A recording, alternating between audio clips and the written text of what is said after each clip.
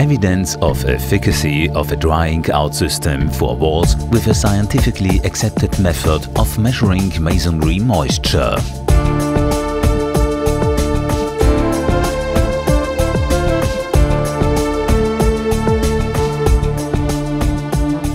Several methods of drying out walls or old wet buildings exist. The horizontal moisture barriers in these buildings are damaged so that ground moisture is able to rise into the masonry above. The animation shows the permeable horizontal moisture barrier. These are just a few of many symptoms of rising moisture.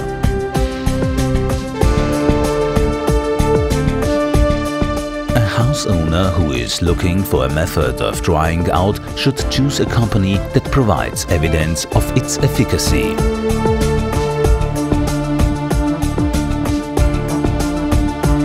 Every serious company in this branch will offer evidence of efficacy based on measurements of masonry moisture before and after the drying out. For this purpose, drill dust is taken from the wall at a depth of at least 10 cm with a slowly turning drill. The hand warmth test shows that the drill is not warmer than the temperature of the hand. Here is the proof. The drill dip stays below 40 degrees, measured with a contact-free thermometer.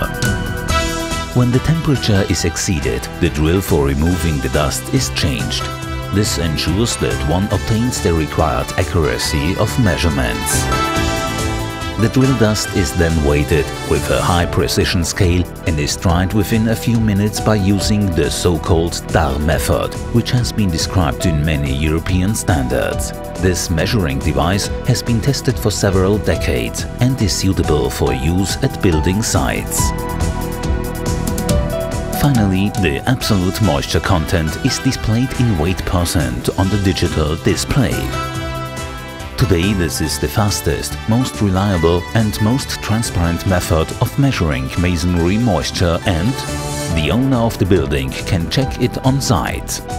The obtained value should be entered immediately along with all other data concerning the site of measurement. In this manner, one measures and documents several sites of the building that needs to be dried out. In order to access the same areas when performing repeat measurements for comparison, all of the points of measurement are marked on the floor plan. When performing the repeat measurements, one chooses the same sites on the wall and thus obtains comparable values. The drilling material, drilling depth and so on should be about the same as those at the previous measurements. Keeping records is a part of the duties of a professional masonry diagnostician.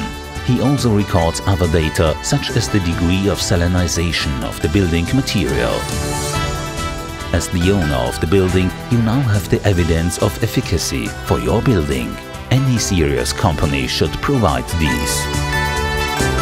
Insist that your renovation company provide evidence of efficacy based on the accepted DAR method. It doesn't matter which method of drying out your renovation company offers. Complete documentation will provide you with good arguments, so you will always be on the safe side when problems occur.